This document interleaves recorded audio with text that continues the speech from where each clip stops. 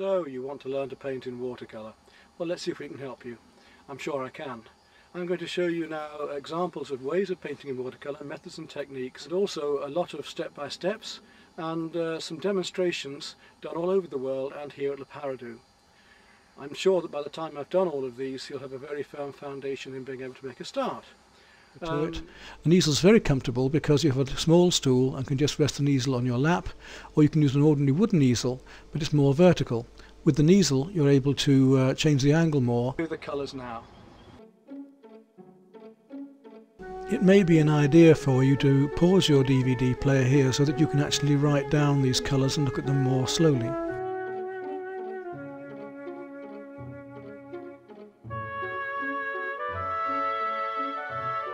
And this is my personal wallet of brushes and a couple of little sea sponges. When this is dry, it'll be as tight as a drum.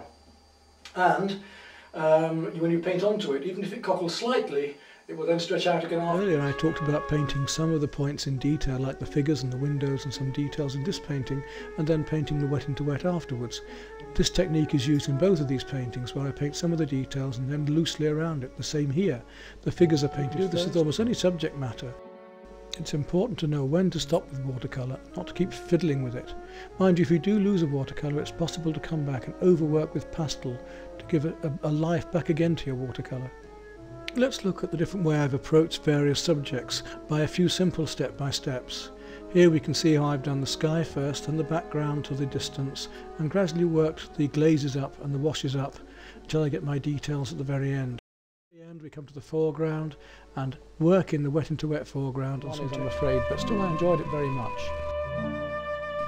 You've seen me using my rapid watercolour techniques, but here's the methods used more traditionally, of blocking and gradually building up a watercolour, and how I've drawn and then built up the painting of the flowers section by section, gradually building up each part and blending and glazing and overworking them until I have a final large, very detailed painting.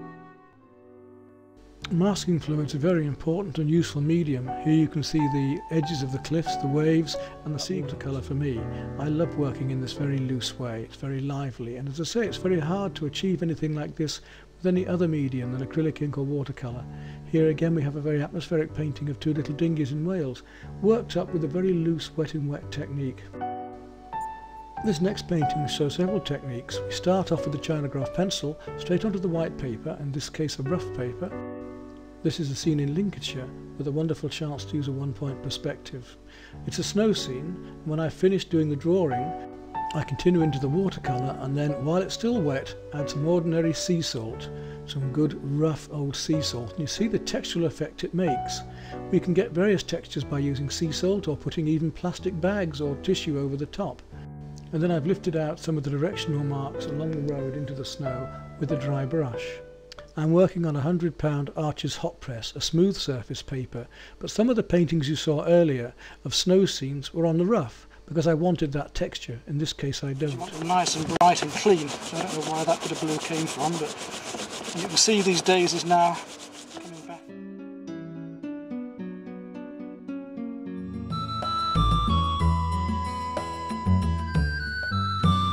Down with my spray, and we let it spread.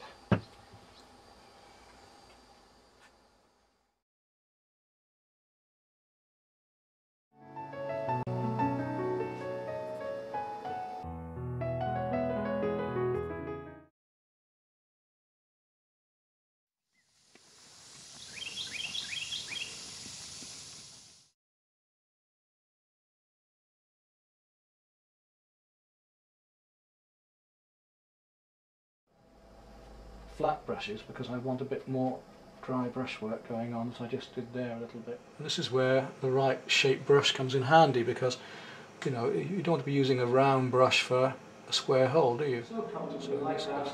The legs extend out there, and all I've got to do is pick my board up and slot it on top, and it's easy. So there we go.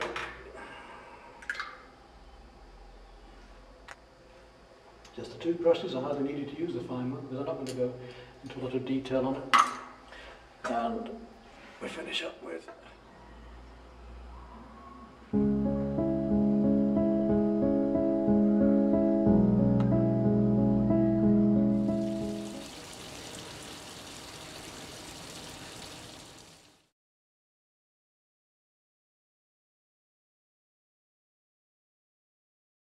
and final points just to bring the eye into focus, and there's our finished painting.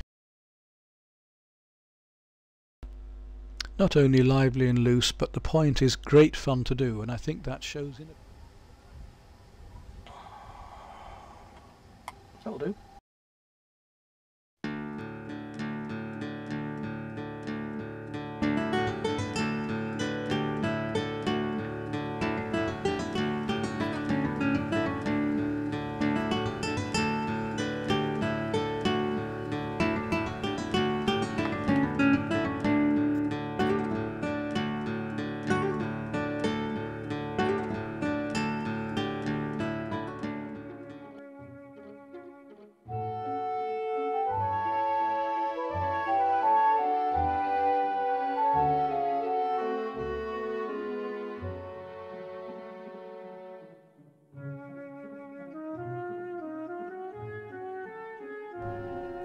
The wind is very strong now and the tide coming in quickly, so I'm having to work very, very quickly. It is also why I've had to dub this part over, because you can't hear a word with the wind blowing in the microphone.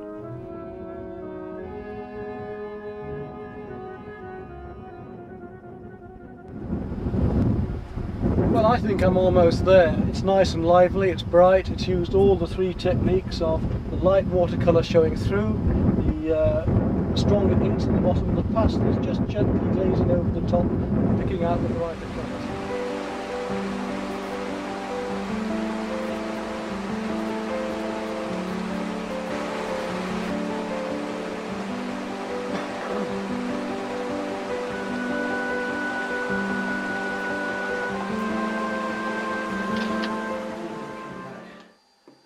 Just to tidy up a few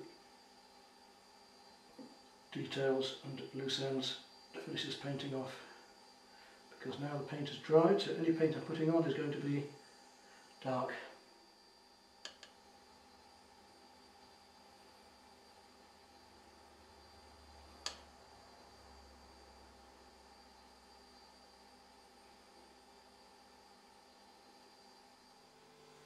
So just a little bit, just a little tickle here and there, don't overdo it.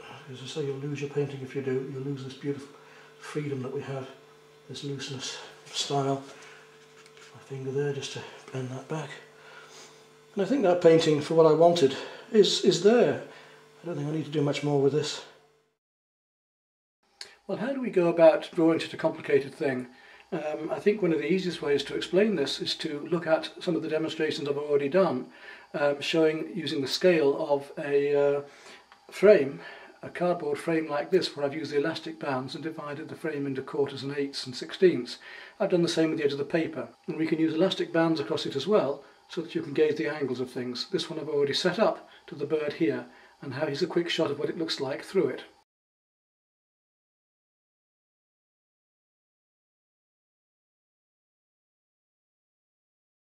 First of all, we have to set up a composition, and I've done that, just starting to dry off a bit, so it won't spread as far. See, now the paint is hard edged and the darks remain there and don't blend in unless I use some clean water next to them, which I'll do just here because they're a little bit strong this time, so I'll just soften those back a bit. Right, we'll take away this bit of masking fluid just here, so that you can get an idea of what it's like and why we use masking fluid again. Use my handkerchief just to grip the masking fluid a bit more. I do find a cloth tends to lift more easily than a mucky finger. Now make sure that the paint is absolutely dry before you do this. The last thing you want is to smudge that. There we go, we'll leave that to dry and then we'll come back again.